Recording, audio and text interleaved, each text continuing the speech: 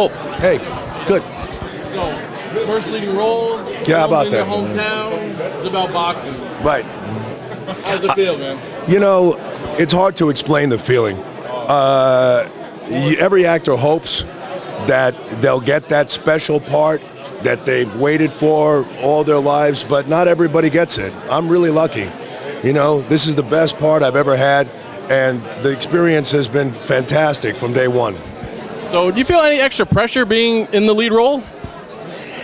You know, there is. There's additional responsibility, but I was ready for it.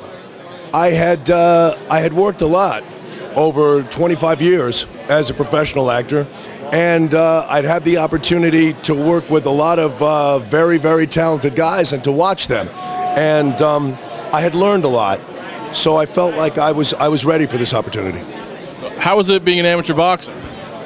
That was an experience that I really, really loved. I had been wanting to do it all my life. My little brother was a Golden Gloves champion, and I used to box with him when I was a kid, and I always wanted to do it myself, but I was torn between my love of boxing and the fact that I was going to be an actor, and you know, you gotta have to make choices in life.